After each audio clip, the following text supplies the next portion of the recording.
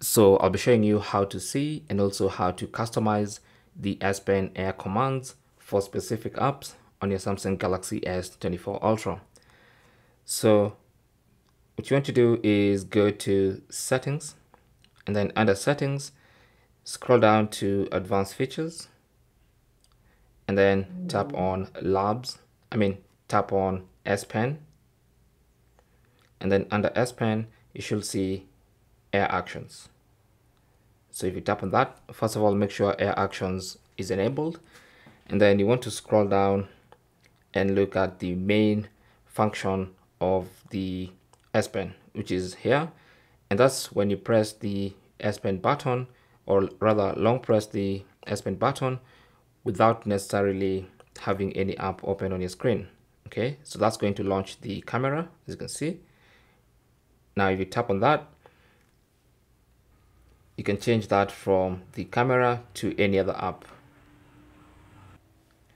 Now if we go back one step, you should see a list of apps here that have app actions.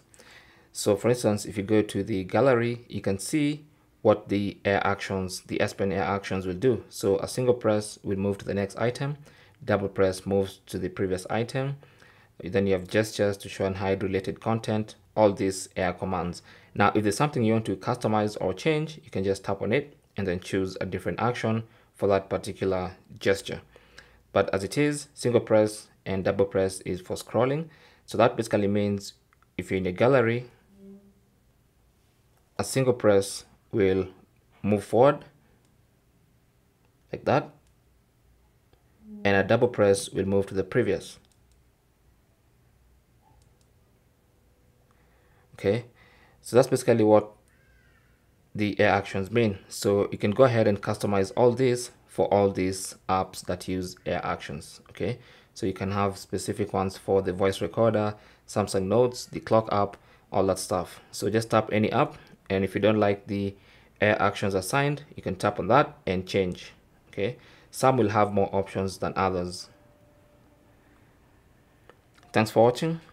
Comments and questions down below, and good luck.